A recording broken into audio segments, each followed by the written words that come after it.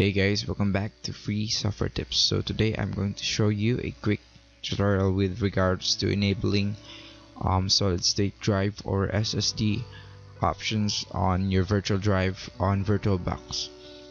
So let's get started. First, open up your VirtualBox manager. I have it here ready up already, and then make sure your chosen operating system is powered off. Right click it and go to settings. Under the storage options, select your virtual drive. Right here I have it Windows 10 demo.vdi. You'll be able to see this option here, solid state drive. Just check it to enable the drive to be detected as a solid state drive, and uncheck it to disable it from being detected, and to keep it only detected as an ordinary platter disk.